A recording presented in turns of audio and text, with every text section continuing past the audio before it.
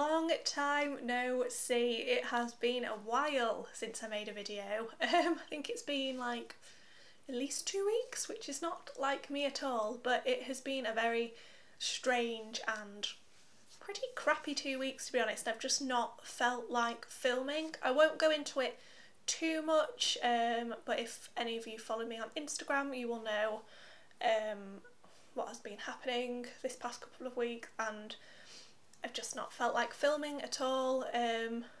So yeah, I'm fine, the baby's fine, but it hasn't been a great couple of weeks. Yeah.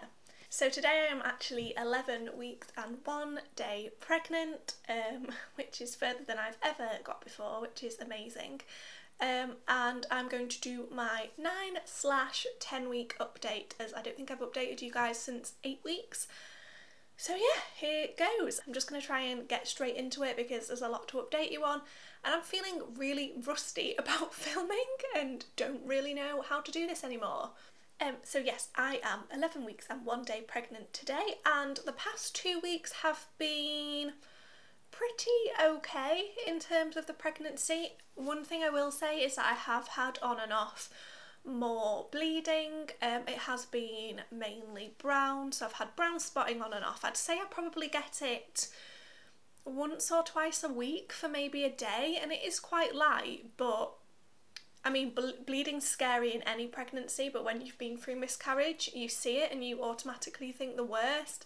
And even though I've had it now so many times, and you'd think that maybe I would kind of be a bit more used to it, it still scares me every single time I see it.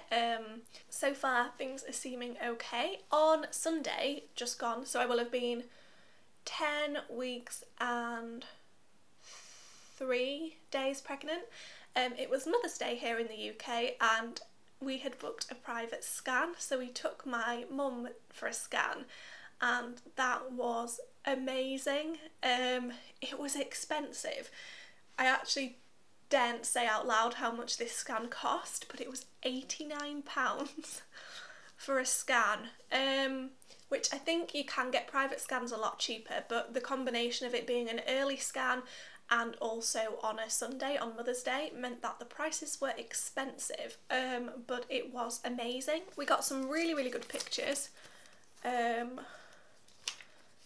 So we got this one, and you can see the baby here. This is its big head, this is its little foot, and then this looks like a club foot, and it was like, whoa, that baby's got a big foot, but that is actually the umbilical cord, which is very exciting. Got another one there, a little bit more zoomed in. So the scan was really interesting, the private scan. I have had, as you guys know, plenty of other scans. I've actually had 5 scans on the NHS so far, and never before have they been able to tell me why I've been having this bleeding. But the guy at the private scan, he straight away saw, I'm going to look on here and see what you say. He gave us this little printout which says kind of information about the baby. There is a small ECH, which I can't remember the full word, but it's like a hematoma, and it's basically like, how he explained it, like a pocket of blood and fluid that isn't generally dangerous to the baby. Normally it will just dissolve and shrink on its own, but because he'd seen that, he said I wouldn't be surprised if you had more bleeding. So that's quite comforting, that he found that. And he also said that I have a tilted uterus, which again, nobody has ever mentioned before, and you think they would pick up on. They do always seem to struggle to find the baby when they do a an abdominal ultrasound as opposed to a transvaginal ultrasound. They seem to always struggle to find the baby, and straight away he was like, oh well, you've got a tilted uterus, so it will be harder to find the baby, and no one's ever mentioned that to me before, and it makes so much sense. It's not dangerous in any way to the baby, but it just makes a lot of sense because I get quite a lot of back pain, and I've been having a lot of cramps, as you guys know, and that can all be kind of part and parcel of kind of being pregnant with a tilted uterus. So that makes a lot of sense to me now. As the pregnancy progresses, as far as I understand, the uterus kind of is pushed forwards as it's kind of pushed more up, and it kind of straightens itself out. So it isn't a problem, but it explains some of the symptoms that I have had that no one has really been able to explain before. So it was a really, really interesting scan. Really interesting. Also found it mega comforting because the scan I'd had, so I had a scan at, when will it have been? I will have been 9 weeks, 4 days, I think it was. I had a scan and I was measuring 6 days behind. So I was measuring 8 weeks, 5 days at 9 weeks, 4. And I was freaking out a little bit about that. But when I went for this scan on Mother's Day, I should have been 10.3 and I was measuring 10.4. So in that space of about a week, the baby had like grown 2 weeks in size, which I know when they're small, they can be quite hard to get accurate measurements anyway because it's kind of within a millimetre. But it was really, really comforting. I was worrying about the baby maybe not growing as it should have been, but it seemed to have caught up fine on Sunday's scan, so that was amazing. We now have a little nickname for baby actually, which I find pretty funny. Andrew has named the baby Paul because the guy that did our scan private was called Paul and his name's printed on the scan, so Andrew was like, oh look at little baby Paul. So he just called the baby Paul now, which isn't a name I would choose, no disrespect if your name is Paul, but I'm getting quite endeared to the name now and I'm like, oh little baby Paul, so cute. So yeah, little baby Paul seems to be doing well so far. Talking of calling the baby little baby Paul, we are actually quite convinced that we are having a boy for the first couple of scans. So I had a scan at, first scan I think I was about 5 weeks, 4 days maybe. And for that scan and the one the week after, at 6 weeks, 4 days, I was convinced that we were having a girl. I got really strong girl vibes and I was convinced it was a girl. But since then, I just feel like this baby is a boy and I'm not fussed on gender at all, so that's absolutely fine with me. But I just have a really strong feeling that this baby is a boy. And if they told me, hopefully if we get to that stage, if they told me it was a girl, I would be gobsmacked because I'm just so sure it's a boy. I've also noticed this really not pleasant symptom this week, which I'm not enjoying, but you know, I take whatever they throw at me, it's fine. But I've got a really hairy belly. That sounds so gross, but I was in the bath the other day and I looked down and I was like, oh my god, my belly is hairy. I look like a yeti. Like, it's not cute. And I was like, do I shave it? Do I shave my belly? So yeah, pretty embarrassed to be admitting on camera that I have a hairy belly, but you know, if it's helping little baby Paul, then do what you gotta do, that's totally fine. Other symptoms I've noticed this past couple of weeks are my boobs have been sore still, but very on and off. Some days are absolutely fine, in some days they can be really quite painful. I have had quite a lot of headaches, and I was also struck down, you might say, with a really horrible cold during week 9. Was it week 9 or week 10? Somewhere between them, somewhere over the past couple of weeks, I had a really nasty cold, which ordinarily I wouldn't moan about cold. A cold is fine, but when you are pregnant, obviously you can't take Lemsips, you can't take all the things you would normally take. I had an awful cough, and apart from like a bit of lemon and honey, there wasn't really anything I could take to soothe it. And I was so scared because my cough was so violent that I was really scared I was going to like dislodge the baby, or I don't know, it just really scared me, coughing and sneezing, and it felt so aggressive. And I know people are violently sick throughout their entire pregnancy, so realistically coughing or sneezing isn't going to harm the baby, but I'm so paranoid about every little thing that I was convinced there's no way this baby can have survived this horrific coughing attack. But so far everything seems to be good. I'm sure a lot of you who watch my TTC pregnancy videos also watch Kelsey from It's Kelsey's Life, and a lot of you will already know that sadly Kelsey lost her baby. I find miscarriage really hard to deal with for anyone, and I'm just devastated for her, I really am. We speak a fair bit and I just think she's doing amazingly how she's handling it, but you know, understandably it's going to be a really long journey for her, and it's just unfair and cruel, and yeah, so I'm sure you all have, but all be thinking of Kelsey and sending her good vibes. And I just quickly want to mention on that note, mine and Kelsey's TTC giveaway. I have picked my winner and I have contacted my winner, but I think understandably you will all completely get this. We decided it wasn't fair for Kelsey to have to do that, to have to pick a winner, to have to send pregnancy tests and things off with everything she's going through. So Kelsey will not be picking a winner for the giveaway anymore. So that will just be on my side. I have emailed the winner and she sent me her address, so I will be sending the prize off this week. But yeah, please all go and send Kelsey your best wishes and prayers and anything like that that you believe in, or you know, whatever your beliefs are. Please just send her all your best thoughts, because she's going through the worst time at the moment. And I just really feel for her. I really feel really devastated for her.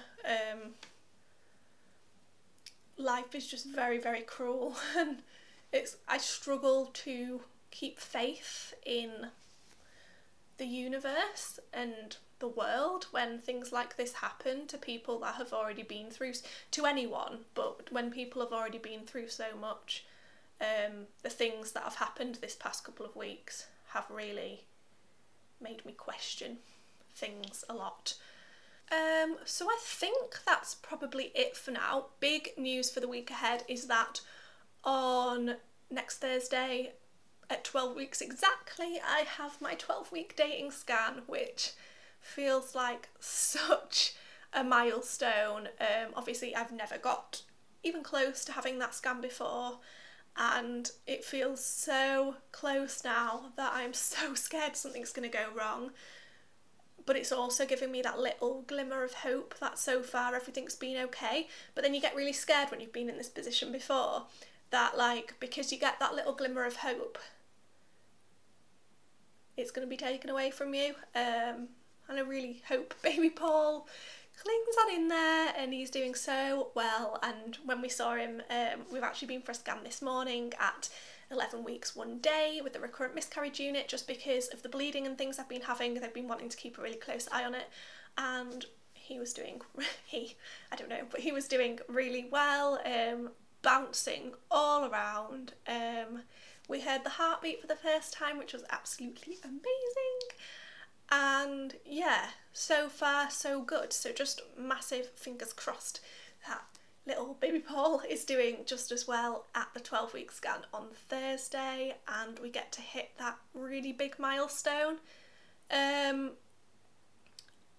not decided what we're going to do in terms of announcing it. Obviously I'm very open on here about the pregnancy, because you guys have followed my journey from day one, and I think it's really important to document the whole experience of being pregnant after infertility and being pregnant after going through miscarriage. But I've not decided what I'm going to do in terms of if I'm going to announce it on Instagram or if I'm going to announce it on Facebook. I'm very scared of jinxing things, and even though realistically I know I don't think you can really jinx things, like with previous pregnancies I've tried the being really open and telling people, and I miscarried, and I've tried the not telling anyone and being really secretive about it, and I still miscarried. So I don't think you really can jinx things, but I don't know. Let me know what you guys think. Like, should I announce it? Should I just keep it to myself? I'm also very conscious that, having been someone that was so desperate to be pregnant for so long, when I was on Facebook or when I was on Instagram, if I'd be scrolling through and see a pregnancy announcement, it really hurts. No matter how happy for that person you are, it is a massive reminder of what you don't have, and it is really difficult to see someone have that moment that you dream of. And I would hate for someone, I mean, the amount of times I would see them and burst into tears, And the thought of someone seeing my announcement and bursting into tears and feeling that devastation that I felt every time I saw that pregnancy announcement, I would never want to make anyone feel like that. But at the same time, it's that moment you dream of, and do I want to not have that experience? I don't know. Let me know what you guys think. Would you announce it? Would you not announce it? I don't know. Another thing, I feel like I'm throwing the updates at you today.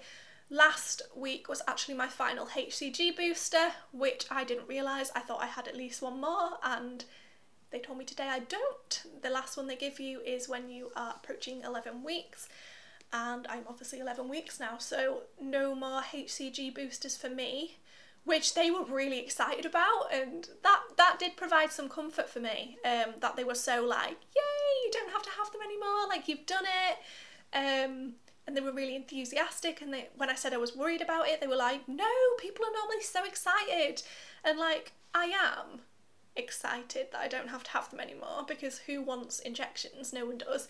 But they gave me some real comfort.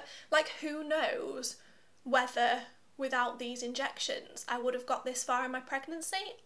They could have done nothing. I could have just been very unlucky previous times and had 3 pregnancies that just weren't strong enough to make it, and then this one could have been always fine.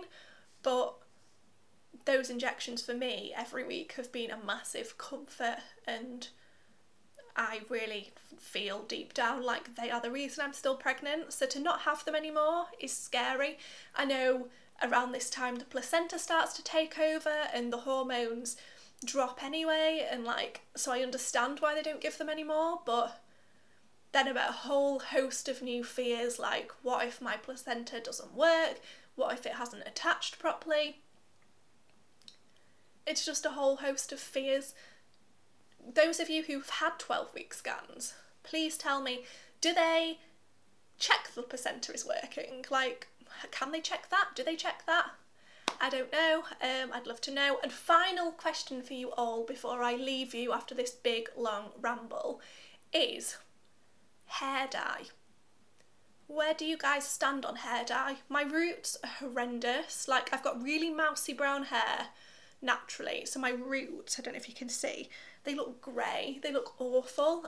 Obviously there's mixed opinions. Some people say it's absolutely fine, some people say it's absolutely fine once you hit the 2nd trimester, some people say don't do it at all, it's dangerous. Obviously if it's dangerous I would not risk that in the slightest, but if that's just an old wives' tale, I'm feeling really frumpy and horrible not having my roots done. And I know that sounds vain, but having my roots done just makes it feel like it lifts my complexion.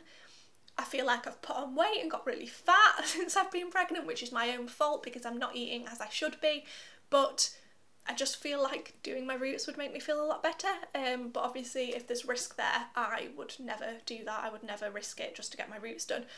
So I'd love to know what you guys think. If there's any hairdressers watching, definitely please let me know where you stand on dyeing your roots when you are pregnant, specifically in the 1st trimester, or whether you think it's okay in the 2nd trimester. Anything. I am completely rambling now. I think I'm going to leave it at that. I will show you the bump under this mammoth jumper. I've actually gone to the effort of buying like a strappy vest top so I can show you. Not that there's much to see other than a bit of like eating too many crisps, fat rolls. But yeah, I will leave it at that for now, guys. Yeah, I hope you're all having a really good week. I hope you have a great weekend, and I will see you all in my next video, which I promise will not be 2 weeks away this time. So yes, I don't know how well you can see that, guys, but this is the belly at 11 weeks. Not loads to see. Don't think I've got like a massive bump or anything. I'm just feeling a bit chubby from too many crisps, to be honest. But yes, there we have it, 11 weeks.